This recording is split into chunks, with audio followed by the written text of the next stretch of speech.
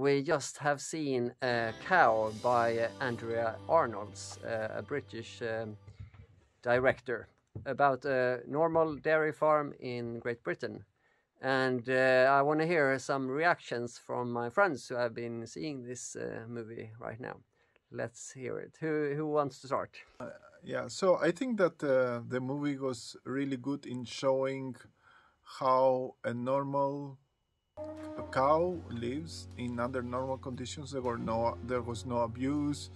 It was just, you know, what you expect to see in a farm, but also what you expect to understand that the cow feels in various phases of her life. One of the striking moments was her, you know, like a reaction when they took away the baby.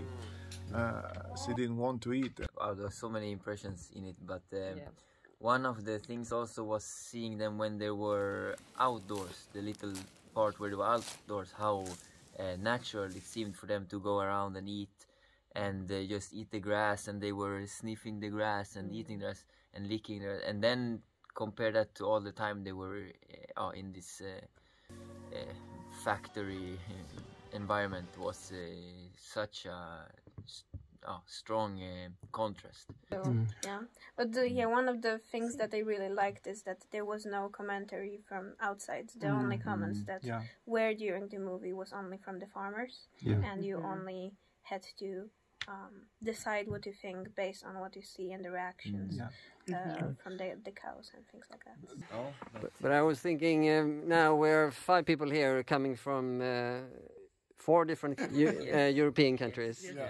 And some people might say, well, this is Britain, it doesn't look like this in Sweden or in Greece, etc. What do you think? It looks exactly like this, I think.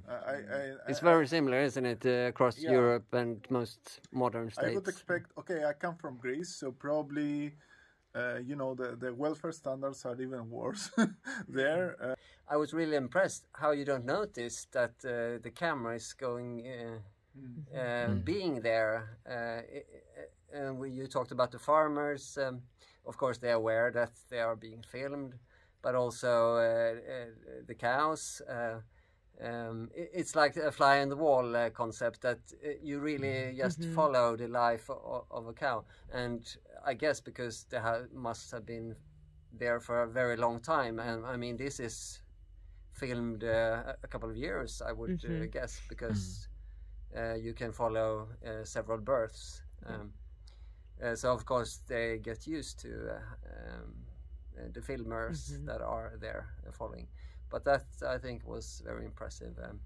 And this director, I read a bit about her, Andrea Arnold. She is quite famous director, highly acclaimed director, and famous for other movies, which is good. I mean, like you said before, it's not really an animal rights movie.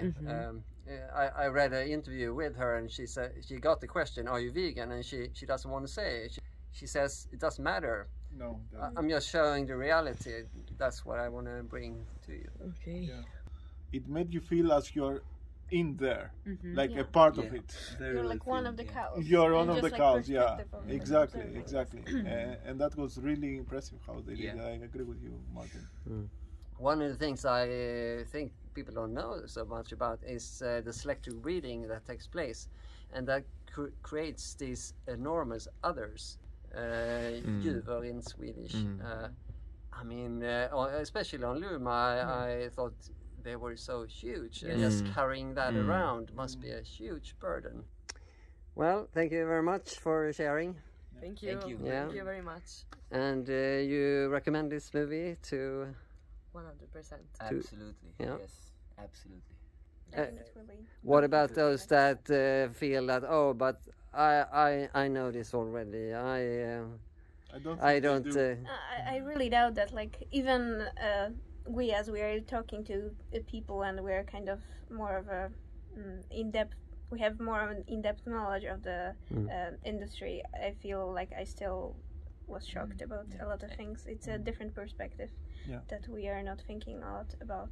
Of more, it's less as a showing a crowd of cows, but actually showing one in crowd of many. So it's Yeah, a it bit is. different. It was that individuality of Luma that made it so unique. You really get the perspective from the car. But then it was also in a kind of artistic, well done, directed, nice sure. footage. I mean, it was very. Definitely go and Very watch nice. it and remember Yes. Luma. Yeah. I also highly recommend it.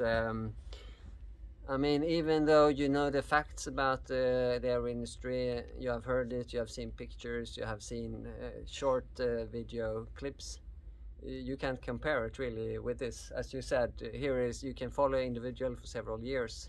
You can get a feel of her life. That's something else. So even if you're vegan, even if you are active, I highly recommend to see it and to recommend it to friends and maybe do a video on it or write about it so we can spread it.